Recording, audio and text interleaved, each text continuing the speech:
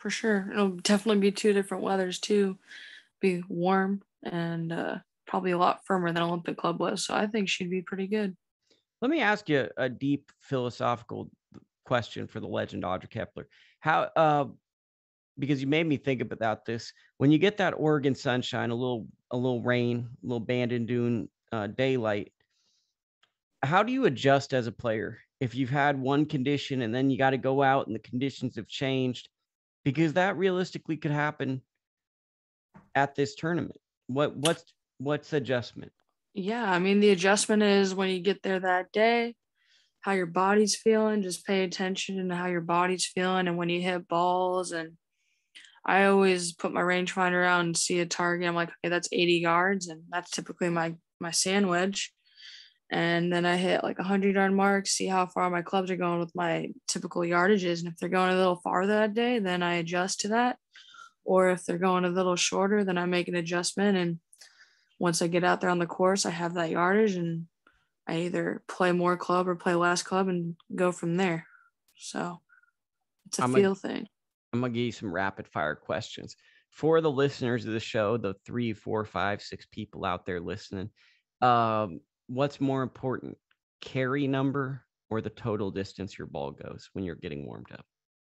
I think carry for sure, because like if you know how far your clubs carry, then you can adjust to the golf course of the rollout of the total distance after. What's the biggest obsession you see with the hobbyist golfer that they need to get over? What do you mean by that? The hobbyist golfer?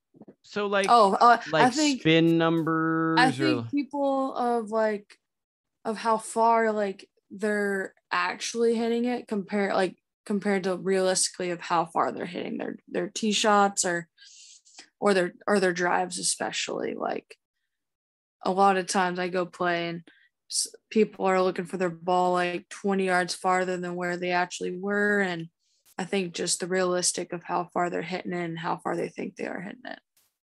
yeah, I definitely always feel bad for people kind of like that sometimes because like I have to start watching people's balls and that's always kind of rough because like say you're having a good round or you just want to really work on focus, right? Like we've talked Yeah. about having focus.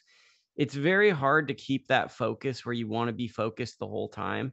If you're like, okay, I'm going to have focus. Now I'm going to watch their ball. Now I'm pretty sure they're not going to be able to find their ball because they're going to have the wrong sight line. So I've got to Yeah. kind of direct them to their ball, but now I have to snap out of it and go back to my focus. Well, that's the beauty of golf, like you're not gonna never like help find someone's golf ball or like that's the beauty of just like flipping the switch of like, okay, once we found his golf ball, then you go back to like, okay, what do I need to do here? Like what can I do to be successful in this golf shot? I need to be in the right state of mind. Well, I think the big thing for me that's helped me with golf is I'm just learning to love the game more. So the more I'm learning to love the game, the more like the things I used to think were important didn't matter nearly as much. Yeah, that's awesome. I take contribution of you loving the game more because we You do. play a lot more golf. Thank you for watching this vlog.